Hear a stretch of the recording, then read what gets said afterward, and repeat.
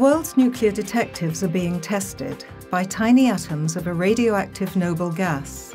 Its name means the stranger, Xenon. Increasingly, experts at the Comprehensive Nuclear Test Ban Treaty Organization, CTBTO, are meeting the stranger as they monitor the globe for signals of nuclear explosions. Emissions of xenon frequently are being detected at many locations, and the points of origin are increasing. For the CTBTO, not a good trend. If you have more emission than you anticipate, then you have a problem. Certain isotopes of xenon, called radioxenon in its radioactive forms, are like the DNA of a nuclear explosion. They provide forensic evidence for analysts. For North Korea's nuclear tests over the past 7 years, CTBTO teams worked together to track airborne xenon isotopes. Radioxenon is often called the smoking gun of a nuclear explosion, and today we have the capability to zero in on it. The international monitoring system now includes many sensors, many radionuclide stations with equipment to detect very tiny amounts of radioxenon in the atmosphere. Atoms of xenon seep from a nuclear test site mainly through geological fissures and faults. The gas drifts along weather paths and may be carried long distances in quantities that are far too low to pose health or safety hazards. When completed, the International Monitoring System will have 40 stations worldwide to detect traces of noble gas, like xenon. They transmit data to the CTBTO for analysis day in, day out.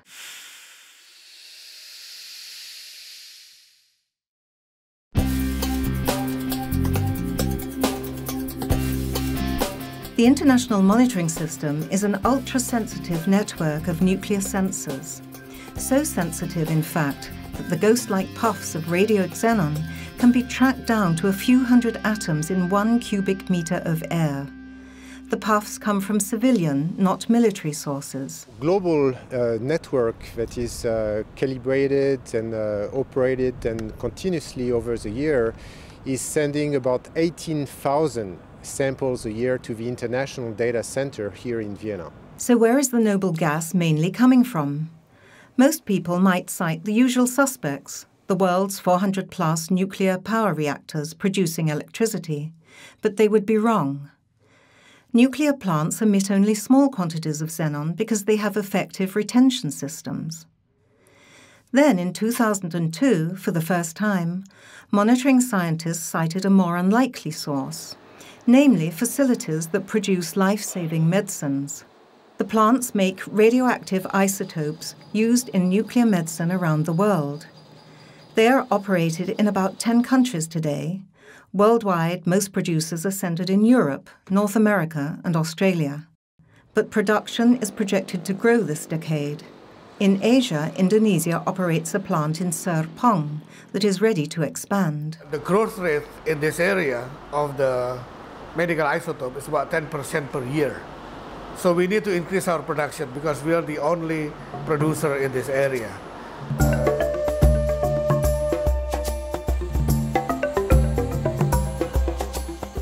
The Serpong facility serves 16 hospitals in Indonesia and exports to medical centers in Bangladesh, Thailand, Malaysia, and Vietnam.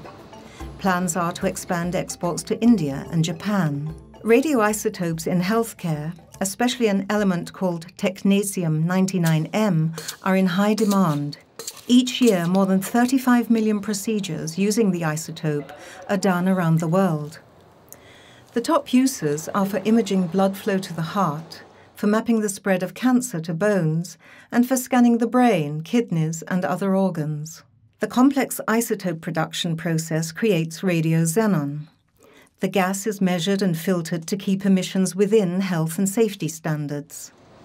As production of medical isotopes increases, so does the prospect of radioxenon emissions into the environment. But we are aware of the xenon that might increase if we produce more. So that's why we try to find ways to reduce it. Why are multiple sources of radioxenon raising such concerns? Not for health or safety reasons. since the emissions are far too low.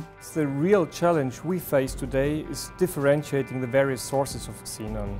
Xenon can be released from medical or industrial isotope facilities, and the releases can look very similar to releases from a nuclear explosion. That's because the isotopic composition is very similar in both cases. The picture can get complicated. The samples from our stations are analyzed and quantified on the daily basis. And here I show an example of data received from one of the stations and the detection in Xenon 133. So you see by this peak. The peaks need to be accurately identified. We use atmospheric transport models to analyze xenon dispersion throughout the atmosphere. The model enables us to track xenon detections back to their sources. This allows us to assess xenon emissions and to improve our understanding of xenon background levels in the environment. Stakes are high for the international monitoring system. Civil sources of airborne radio xenon could mask signals from a nuclear explosion. As the production diversifies and goes to other locations, it's going to be more difficult for us to do our job. What will eventually happen is our job in the IMS to measure for nuclear explosions will become more difficult. Therefore, we need to understand emissions better at the plants, at the sources, and ultimately reduce emissions. Scientists and producers are working with the CTBTO to meet the Xenon challenge. Improved monitoring and lower emissions are twin goals. Through joint campaigns to Japan, Kuwait, Indonesia and elsewhere, advanced systems have been set up to measure noble gas in more places. These campaigns provided evidence of the background levels of radioxenon in the atmosphere. Isotope producers are receptive. Ya, saya sangat senang bisa menginstall alat monitor xenon di Jakarta. Kita operasikan setiap hari secara kontinu dan mengirimkan data itu ke WINA secara kontinu juga untuk dievaluasi di sana. The system in Indonesia is mounted and operated in a customized transportable Xenon lab, TXL. The unit can be up and running in days after delivery. The TXL has been used in collaboration with local partners, but also with the CTBTO to make measurements in locations across the world. Better detection is only part of the answer. The potential for ambiguous signals is all too real. CTBTO stations pick up xenon peaks nearly every day.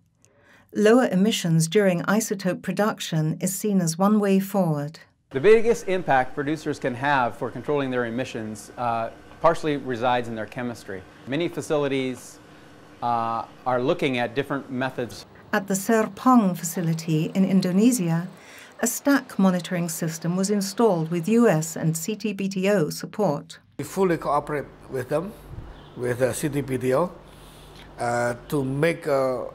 to distinguish that our xenons come from medical isotope production, not coming from the weapons test. Leaders from the world's largest producers of medical isotopes increasingly support CTBTO initiatives. Joint work today centers on steps to establish a voluntary threshold for emissions and to improve understanding of background levels in the air. Indonesia is building up its national capabilities. Karena posisi Indonesia di Katulistiwa cukup strategis untuk dipasang radionuclide monitoring system juga. The record shows that even small quantities of xenon can affect the reliable detection of nuclear explosions. Ultimately, cooperation benefits bigger goals.